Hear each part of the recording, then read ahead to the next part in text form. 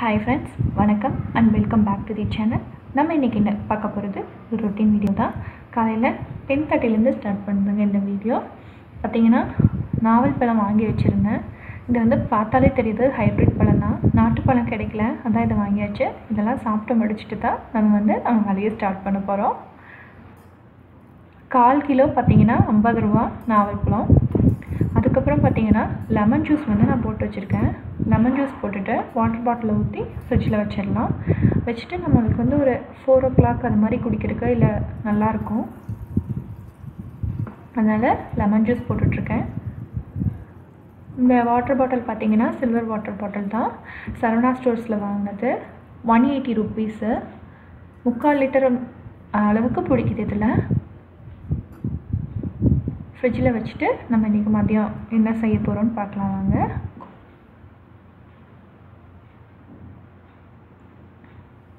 இன்றைக்கி பார்த்தீங்கன்னா கொள்ளு பருப்பு, கொள்ளு ரசம், பீட்ரூட் பொரியல் இது வைக்கலாம் தான் இருக்கும்.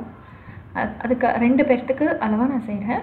பார்த்தீங்கன்னா பருப்பு கொஞ்சம் எடுத்து போட்டுட்டு அது கூட தண்ணி ஊற்றிட்டு தேவையான அளவு தண்ணி ஊற்றிட்டு கொஞ்சமாக விளக்கெண்ணெய் விட்டு நான் ஒரு 8 விசில் விட்டுருக்கேங்க. 8 விசில் விட்டதுக்கப்புறம் தான் எனக்கு நல்லா வெந்துச்சு கொள்ளு பருப்பு. ஸோ 8 விசில் விட்டு நல்லா வேக வச்சு நான் எடுத்து வச்சுக்கிறேன். பார்த்தீங்கன்னா ரசத்துக்காக தண்ணி கொஞ்சம் தனியாக எடுத்து வச்சிடலாம். பருப்பை வந்து நான் பருப்பு கடையிற மற்ற வச்சு நான் குக்கர்லேயே கடைய போகிறேன். அதுக்காக அது கூட பச்சை வெங்காயம் கொஞ்சம் ஆட் பண்ணிக்கலாம். பச்சை வெங்காயம் போட்டால் டேஸ்ட் வந்து நல்லாயிருக்கும். இது கூட வறுத்து வச்சு ஒரு மிளகாய் சேர்த்துக்கலாம்.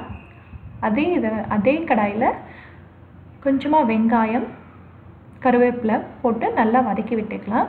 பார்த்தீங்கன்னா சைட்லேயே நான் பீட்ரூட் பொரியல் வந்து வேக வச்சிட்ருக்கேன். நல்லா வெந்துட்டுருக்கு. இது வந்து ஸ்டவ் ஆஃப் பண்ணிவிட்டு நம்ம கொத்தமல்லி தூள் ஒரு 1/2 ஸ்பூன் போட்டுக்கலாம். போட்டு எல்லாம் நம்ம தாளித்து வச்சதை இதில் சேர்த்திக்கலாம். அது கூட தேவையான அளவு உப்பு சேர்த்தி நான் அப்படியே குக்கர்லேயே வச்சு நல்லா மசிச்சுக்க போகிறேன்.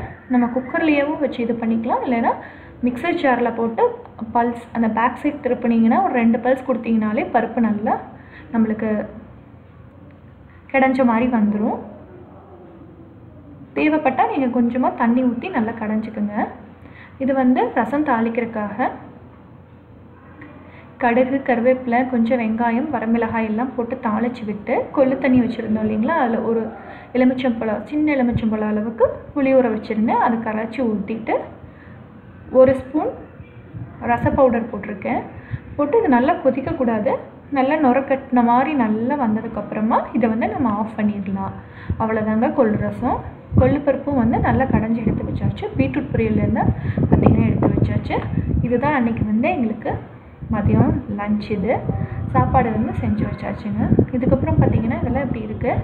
இதெல்லாம் க்ளீன் பண்ணிவிட்டு முடிச்சுட்டு வந்துட்டு சாப்பிட்றது தான் வேலை. இது வந்து காலையில் காய்ச்சி வச்சேனே இங்கே ஆறட்டும்னு சொல்லி வச்சுருந்தேன். காஞ்சி கொஞ்சமாக தான் வெண்ணெய் இருந்துச்சு. அதனால் அதுக்கெல்லாம் தான் நான் வந்து நெய் காய்ச்சினேன். பார்த்திங்கன்னா கருவேப்பிலை போட்டு காய்ச்சிருக்கேன். இது கூட முருங்கைத்தலை இருந்துச்சுன்னா சேர்த்து காய்ச்சிக்கலாம். அதுக்கப்புறம் பார்த்திங்கன்னா நான் வந்து இந்த வீடியோ எடிட் பண்ணிகிட்டு இருந்தேன். இந்த வீடியோ போஸ்ட் பண்ணிட்டேன். வேணுங்கிறவங்க பாருங்கள்.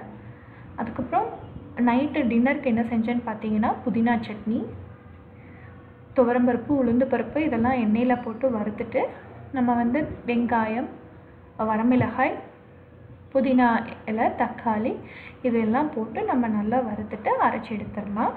அவ்வளோதாங்க, புதினா சட்னி ரெடி ஆயிடுச்சு. நைட்டு தோசை, புதினா சட்னி.